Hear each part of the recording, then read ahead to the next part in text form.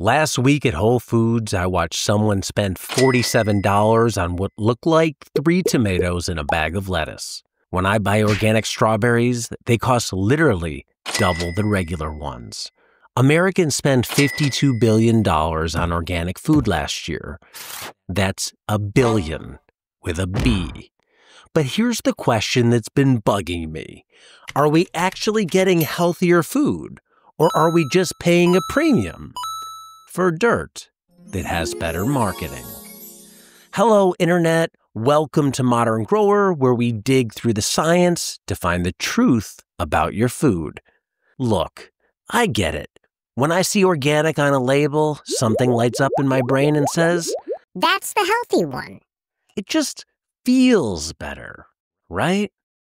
Cleaner, pure, like it was grown by monks who sing to their vegetables at sunrise. But feelings aren't facts, and with organic food costing 20 to 40% more than conventional, I need to know, is this science or marketing? Today we're investigating 3 critical questions. 1, is organic food actually more nutritious? 2, what about those scary pesticides? 3, are people who eat organic actually healthier? Subscribe and hit the bell because we're about to separate the wheat from the chaff, organic or otherwise. Here's what doesn't add up. Organic food sales have exploded 5,000% since 1990. More than 80% of American families now buy organic products regularly. But during the same period, obesity rates have also exploded. Diabetes has skyrocketed. Chronic disease is at an all-time high. So either organic food isn't the health miracle we think it is, or we're doing something very wrong. What makes food organic anyway? Before we can answer if it's healthier, we need to understand what organic actually means. And spoiler alert, it's not what most people think. According to the USDA, organic means no synthetic pesticides, but natural pesticides are fine, no GMOs, no synthetic fertilizers, no antibiotics or growth hormones in meat, no irradiation. Notice what's not on that list. Nutrition, health benefits, vitamin content. The organic label is about how food is grown, not what's in it. So I dove into the research, and I mean really dove. I found over 200 studies comparing organic and conventional foods, meta-analysis, clinical trials, population studies spanning decades. What I found out will probably surprise you and might save you a lot of money or cost you more. It depends on what you value. Let's start with the big question. Is organic food more nutritious? In 2012, Stanford University dropped a bombshell. They analyzed 240 studies, the largest review ever conducted, comparing organic and conventional food. Their conclusion? Quote, little evidence of health benefits from organic foods. The basic nutrients, protein, fat, carbohydrates, fiber, were virtually identical. Your organic carrot has the same amount of vitamin A as a conventional carrot. That expensive organic chicken breast, the same protein as a regular one.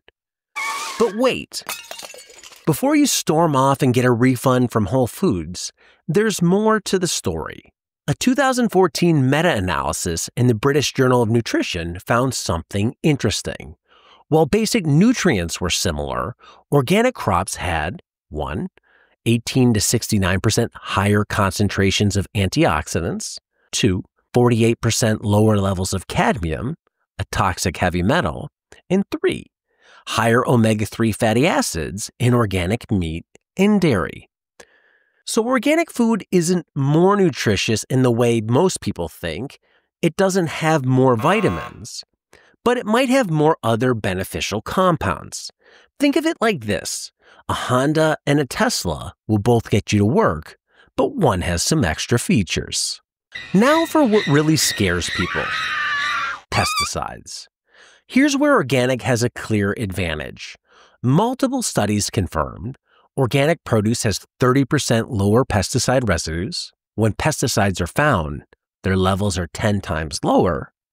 Organic meat is less likely to contain antibiotic-resistant bacteria.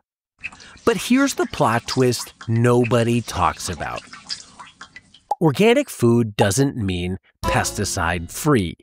Organic farms can use natural pesticides like copper sulfate, pyrethrin, and rotenone. Some of these are more toxic than synthetic alternatives. A Berkeley scientist calculated that organic pesticides sometimes require high doses to be effective, potentially making them more harmful than synthetics. Nature doesn't automatically mean safe. Remember, arsenic is natural too. The real question isn't, are there pesticides, but are the levels dangerous? The EPA sets safety limits 100 to 1,000 times lower than levels shown to cause harm. Even conventional produce rarely exceeds 1% of these limits. It's like worrying about drowning in a puddle. Okay, but what about actual health? Are people who eat organic healthier? This is where it gets really interesting and really complicated. Several large observational studies have found organic eaters have 25% lower risk of certain cancers, especially non-Hodgkin's lymphoma, lower rates of obesity, reduced risk of metabolic syndrome, lower pesticide metabolites in their urine, obviously. Sounds great, right? Case closed. Not so fast.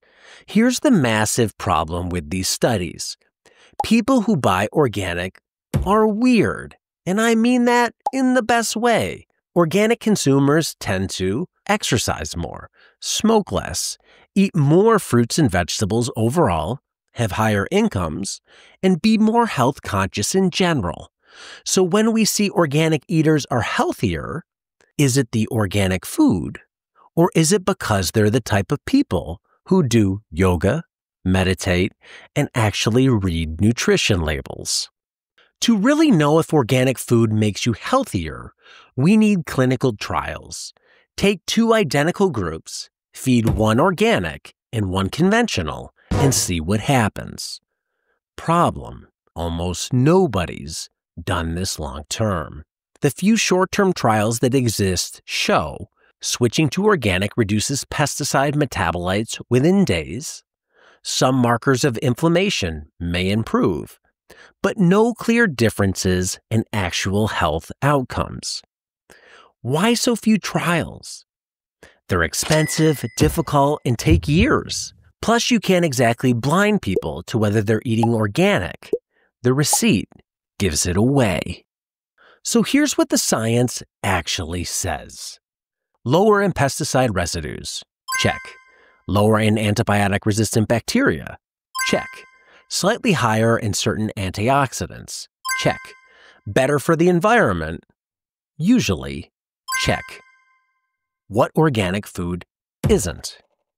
Dramatically more nutritious, pesticide-free, a guarantee of better health, a replacement for eating more fruits and vegetables. The biggest irony: the best thing you can do for your health is eat more fruits and vegetables, period, organic or not. Only 10% of Americans eat enough produce.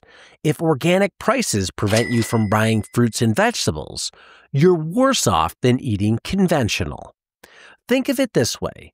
The health differences between eating conventional produce and no produce is massive. The difference between conventional and organic, marginal at best. So is it worth it?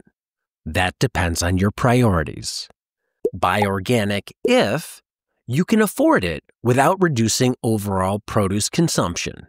You're particularly concerned about pesticide exposure. You care about the environmental impact. You're pregnant or feeding young children. After all, they're more sensitive to chemicals. Skip organic if the price means you'll buy less produce overall, you're on a tight budget, you wash your produce well, which removes most of the residues anyway. The Dirty Dozen strategy. If you want to be strategic, focus organic purchases on the Dirty Dozen. Produce with the highest pesticide residues: strawberries, spinach, peaches, nectarines, grapes, cherries, pears, tomatoes, celery, potatoes, bell peppers, apples. And save money on the Clean 15. Produce with the lowest residue, even when conventional. The final verdict. Are we paying extra for expensive dirt? Sometimes, yes. Is organic food healthier? Marginally. But the difference is much smaller than the price gap suggests. The uncomfortable truth: the marketing has outpaced the science. Organic food has real benefits, but they're subtle, not revolutionary. It's not a magic bullet for health. You know what is magical? Eating actual vegetables instead of processed food, organic or not. But hey, maybe the question isn't whether organic food is worth the money. Maybe it's whether we're focusing on the wrong things entirely while missing the basics. But that's just a thought and something for modern growers to think about. And before you spend your whole paycheck at Whole Foods, remember, are you actually buying something healthier, or are you buying into really good marketing? Remember to subscribe, and as always, thanks for watching. Until next time, be nice, be thankful, and do the work.